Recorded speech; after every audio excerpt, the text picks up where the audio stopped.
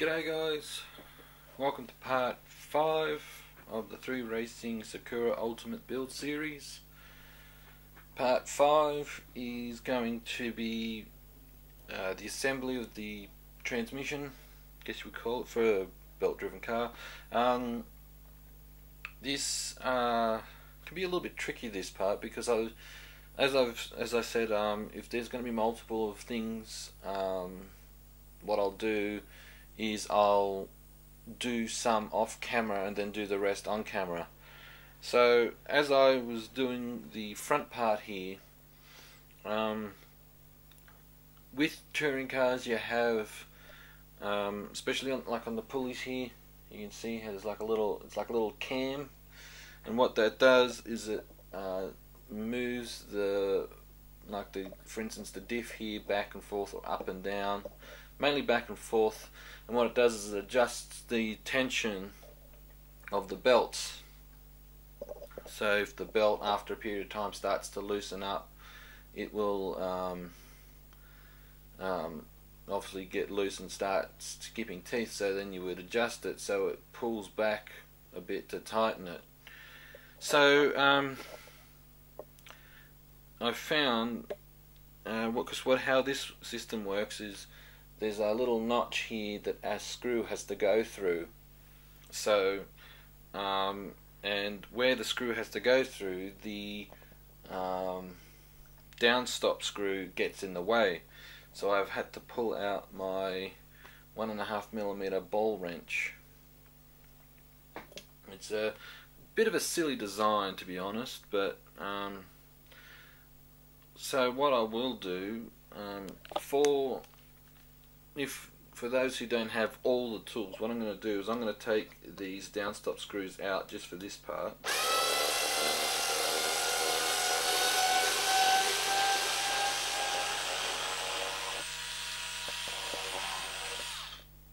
Because this will make it a little bit easier for you.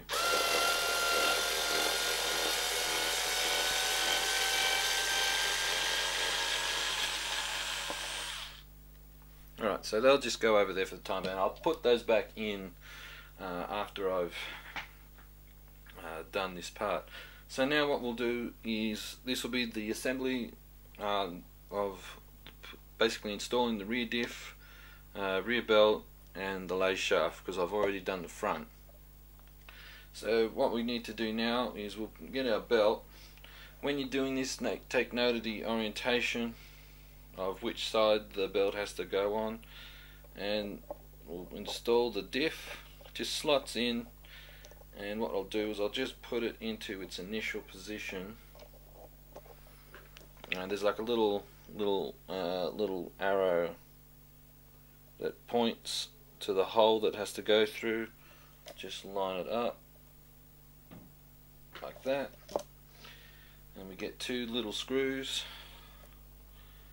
1.5mm Allen driver or hex driver. Put it in the hole there, and just screw it in.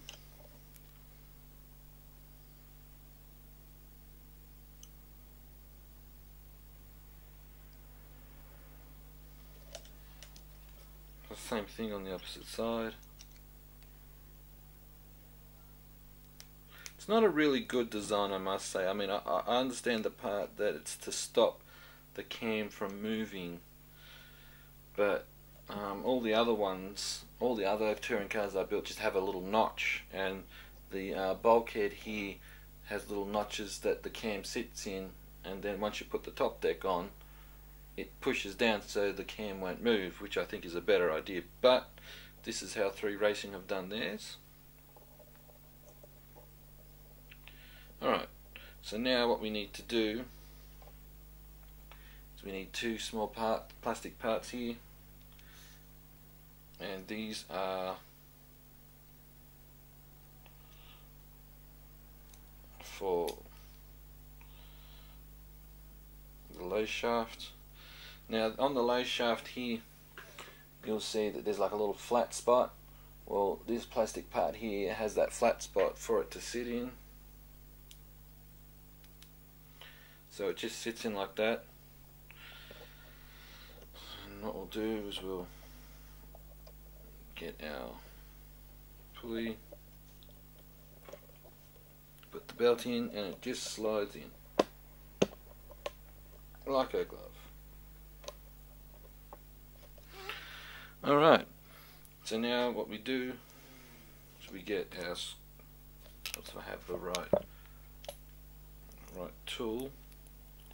So that just screws in. Before we do that, I am getting ahead of myself. We need the other belt, because then it'll only be 2-wheel drive. Now this is a pain in the butt part with belt drives.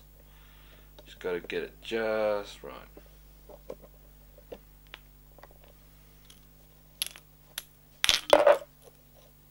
And it just slides in.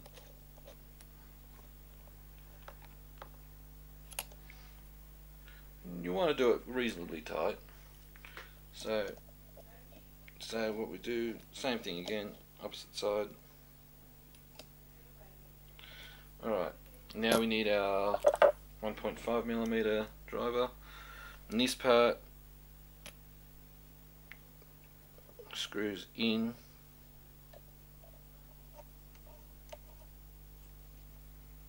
to the metal.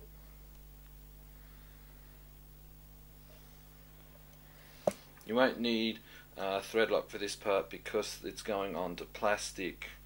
The plastic will act like a bit of a washer.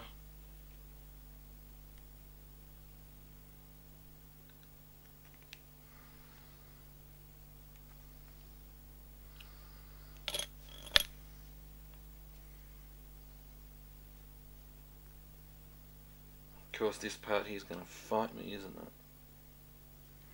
it? Excuse me a sec, folks.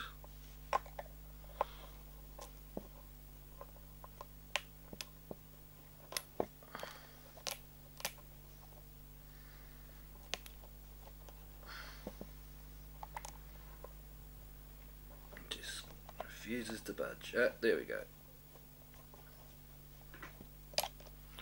Alright. So just when you get it done, just spin it.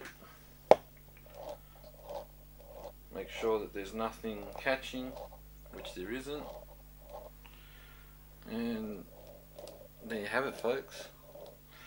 So just close up. The belt system goes in just like that. So that is part 5. Part 6 will be the steering system. So stay tuned for that one, folks.